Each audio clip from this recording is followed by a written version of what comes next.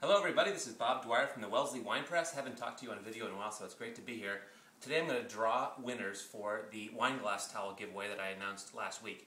I'd like to thank everybody who entered via the comments, via Twitter, or via subscribing to the email list for the Wellesley Wine Press. Very cool. I appreciate all your submissions and all your promotional support for this giveaway.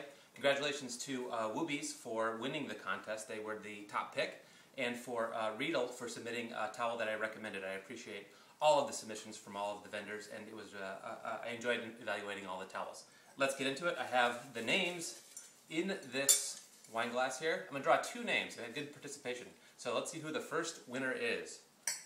It is Heath Stone from Twitter. You'll remember Heath Stone from our soiree giveaway. He introduced me to the soiree back a year ago when we first evaluated those. Congratulations to Heath. That's very cool. All right. Number two.